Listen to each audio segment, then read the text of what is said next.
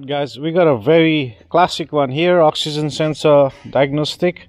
I'll just show you guys how easy it is to diagnose actual oxygen sensor heater circuit. I think I've done similar video in the past, but one tip, this is an Autel scan tool. For some reason Autel doesn't like to give you good datas, live datas on Australian vehicles for some reason. I don't know why. I've had that issue with Ford and Holden. Just sometimes they don't want to communicate, they communicate and they disconnect, and a lot of things. So basically for this one I couldn't find anything on the actual car and vehicle under Holden, so I went to the OBD2 and there's my fault code right here, O2 sensor heater control circuit, bank 2 sensor 1, right? So now it's very easy. I'll show you, like within like 3 minutes you can diagnose this car. It's very simple, right? So what we know, it's a circuit fault, so that means there's something wrong with the circuit, means the sensor, wiring, or the computer, right? So I'll show you very quickly how to do this. So basically right here we got our oxygen sensor. So it says bank 2 sensor 1, so we need to identify which bank is what. So I think I've talked about this in the past as well, but basically if you look from here, that this tappet cover, the first one, this tappet cover is sitting behind the other side. This is a V6, so it's got 2 banks, right? So the one sticking further forward is always going to be the bank 1, or you can always say there's a 3 ignition coil this side and the 3 on the other side. So just follow that, just imagine a line and go across the other side and see where that line up, right? So in this case this side is the bank 1 because it's sticking further towards the front of the car. So this is gonna be bank 2. So that's the fault code we have, bank 2 sensor 1. The sensor 1 is the front sensor, so it's before the catalytic converter, right? Okay, it's very simple. So I got my test light hooked up here at the top. So once 2 wires coming from the sensor wire, I'll just back probed it. So I'll just show you how to identify. It's very simple. It's universal for oxygen sensor, especially with the 4-wire oxygen sensor. I'll show you exactly what I'm doing right here. So if you go down here, you obviously oxygen sensor is connected to my just give it a second, I'll just fix this light, guys. Alright, so oxygen sensor is right here on my exhaust, right? And if you follow that, the wiring comes up here, there's a connector. So if you look closely on the connector, you see 4-wire. So in this case we got black, gray, white, and a white. I don't know if the camera can pick that colors, but a heater circuit is always going to be the 2 same color wire. Doesn't matter if it's blue, blue, black, black, gray, gray, white, white. I do not care. It's the same color 2 wire. That's what's going to be oxygen sensor. So I'm just back probe to that, both the pin, obviously. Make sure nothing touches on the body. And up here, basically I got a jumper lead and I'm connected to the test light, positive and negative, right? So all I'm gonna do is, while I'm watching the scan tool, I'm just gonna start the car now. Alright guys, and this is best when you do it when it's cold, so you can really see the result. Okay, so I'm just gonna start the car now. Before that, I'm gonna go to my live data on the scan tool, and I'm quickly gonna find my short-term fuel trim, short-term fuel trim bank 1, bank 1 and bank 2. I don't care about the long-term at this stage. All we're doing is diagnosing heater circuit. That's it. And I'm gonna go bank 1 sensor 1 and a bank 2 sensor 1. That's all I'm worried about. Let's graph the bank. So this is what I mean. This, for some reason, Chinese scan tool doesn't want to work with Australian cars, for some reason, I do not know. Now I got no values on the live data. That's just crazy, bizarre. Anyway, I'm gonna have to go back out and come back in again, auto scan all this again. This is super annoying. I've had this issue. Please, Autel, fix it. If you're watching my video, please fix it. Okay, now go to live data, and I only got like 4 live data. I don't know why it does it. I've had this many times. Okay, let me fix this. I don't know, turn the car off and on a couple of times maybe. Let's just go back all the way and let's come back in. Let's see if that helps us. Okay, let's go OBD, auto scan. This is super annoying.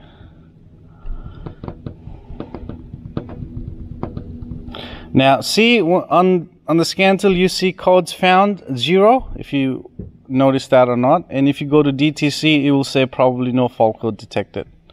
See, no fault code. That means it's not communicating right. If you go to live data, it's just only 4 or 5 data feeds a day.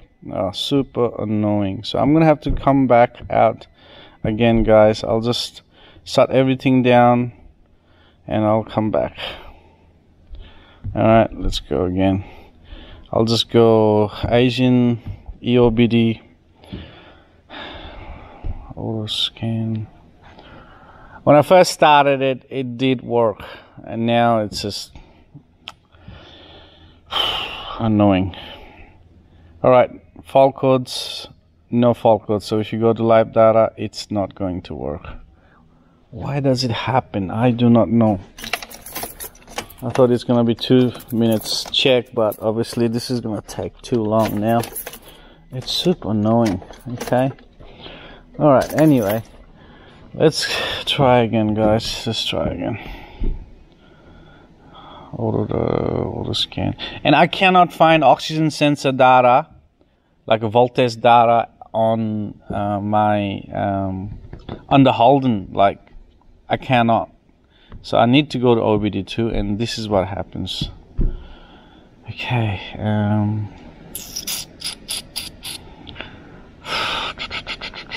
let's go history. Alright, I'm just gonna try the first one we did. There you go.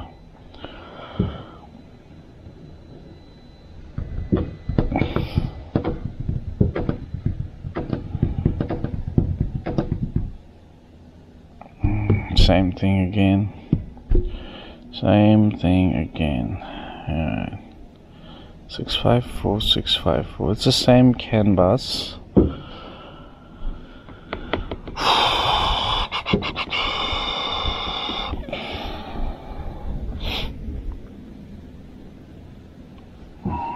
No fault codes again. Nope. Nope, nope. Alright, let me try something. Let me go to the car specific first, and then maybe come back there. I don't know if that's gonna make any difference, but I'm just trying, guys. It is super frustrating. Alright, if you come here, I can see all my fault codes, but I went to each and every data pit here and I cannot find O2 sensor. So if you go to O2 sensor data here, I'll show you, no communication, and it does that too for some reason. Yeah.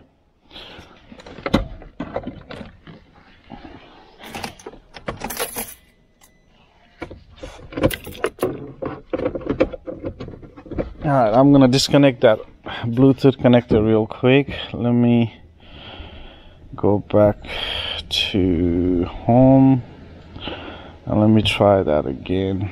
Let's go to Asian EOBD auto scan.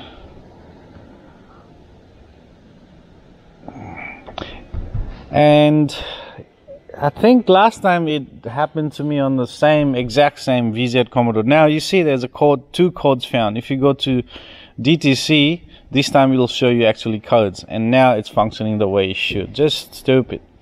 So I think disconnecting the the Bluetooth device, VCI, I think that helps. So next time if you guys stuck with the scan tool, Autel, just try that, guys. This is annoying, but what do you do? But other than that, Autel is awesome. I love this tool.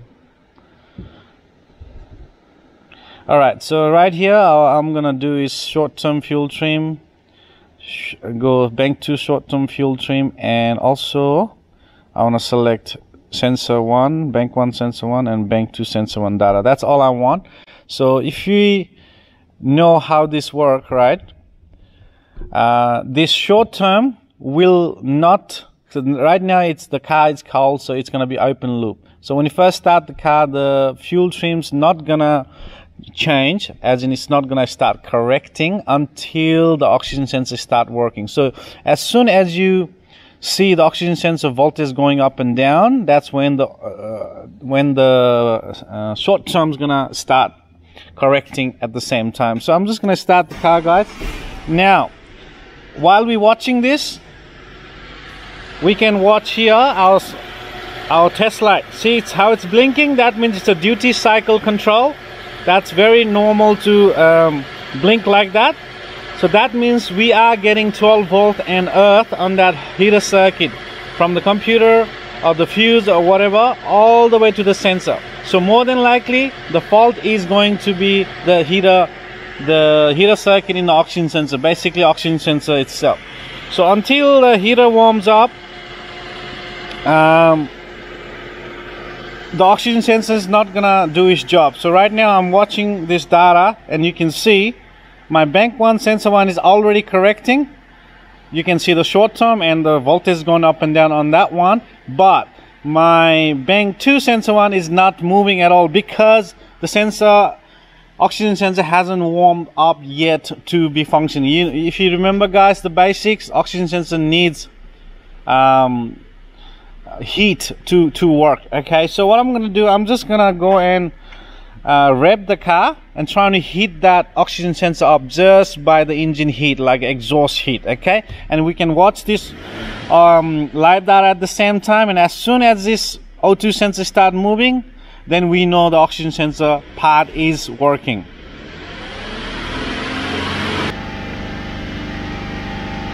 So it shouldn't take that very long. I would say maybe a minute or two. Just give it a quick rev, and when they start functioning, at least we know the oxygen sensor part is okay.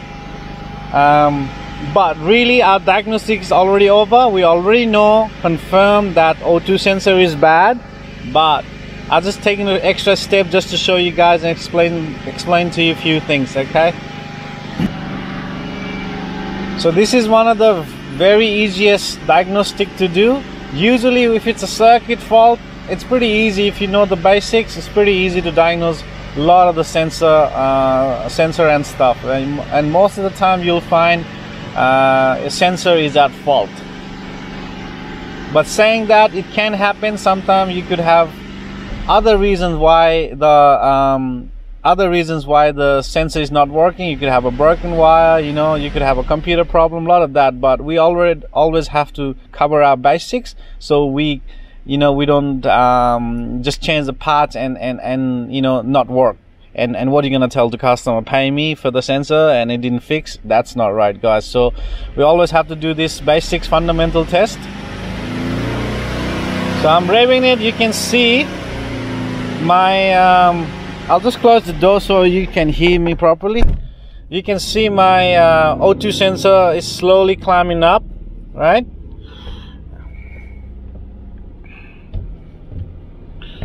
My O2 sensor definitely slowly climbing up. I'm just inside the car revving the accelerator. It's slowly coming up. That means the engine heat, the exhaust heat is slowly excuse me, slowly bringing the temperature up. Okay,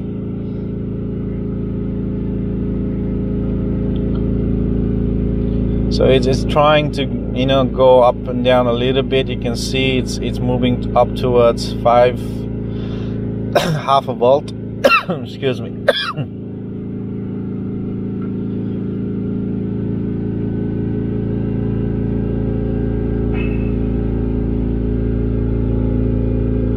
I'm just gonna throw this loop status as well. As you can see at the top, the system A, which is your bank one, says closed, CL closed loop, system B says open loop. So we're still at closed loop guys. So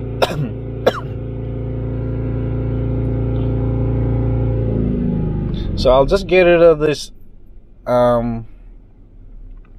I'll just get rid of the ones that actually working. We don't need to watch that, so we just focus on the ones that aren't working. Alright, that's 3 there. See how the voltage is slowly climbing up? It's about it's about 700 millivolts at the moment. It's just sort of jumping up and down, 5, 6, 700.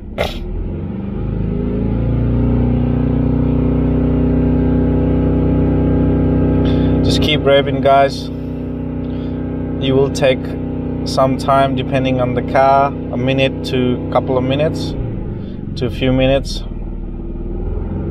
So basically that's the fundamental function of the heater in the oxygen sensor, to heat the sensor up quickly so it will start working. Like back in the days, they didn't have heater in the oxygen sensor, so they used to take a lot of time before the oxygen sensor actually start working. So this is a huge difference if you don't have a heater and if you have a heater in the oxygen sensor. So it's just the emission thing, guys, on the new cars. So the oxygen sensor can start quickly correcting fuel trims, and you know, just good for the environment basically. So I'll just show you. I'll probably fast forward it when I edit this video. I didn't intend to make this video this long, but yeah, it is what it is sometimes.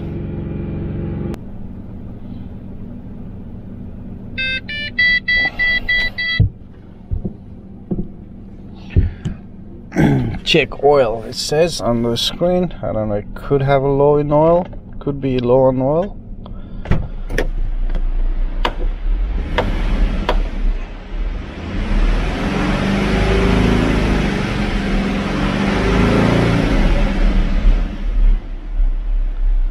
I'll probably quickly go and check the oil level before I do any damage, guys. Anyway, guys, I'm not gonna keep going with that oxygen sensor live data, because I think if I would restart it, it's gonna start playing up on me like the communication to the scan tool, like before. Now it's not moving at the moment. So I'm just gonna skip that. You guys just have to trust me. Yes, so it will heat up and you'll start functioning. So basically I'll just go through what we did here. So basically the test light was lighting. That means we're getting powers and earth to the O2 sensor, right? Now let's say if you're not getting the test light lit, what that could mean is possibly so you have to be sometimes careful too. Sometimes when it's warm, hot, the computer can decide to turn the heater circuit off. Okay, guys, so best to do this test when it's cold, when the engine is cold. So let's say engine is cold, you did the same test, you find the 2 same color wire and nothing, no lights lighting up here, means I would say check your connection first, obviously make sure that's right, and after that I would say check what's missing. So are you missing the earth there, or are you missing positive? So if it's earth, start looking where's that earth coming from, and most of the time I would say you will go to the computer, or you can go to the, you know, somewhere else, body. Okay, find the wiring diagram obviously, and if you're missing positive, I would say go check your fuse, or sometimes it can come from the computer too. So check your wiring diagram, start following that direction and do your checks. Okay, so for this one, quick and easy, we verified everything is good, wiring is good, computer is good, fuse is good. We need a new oxygen sensor. All right, I'll end it right here, guys, and I hope to see you next time.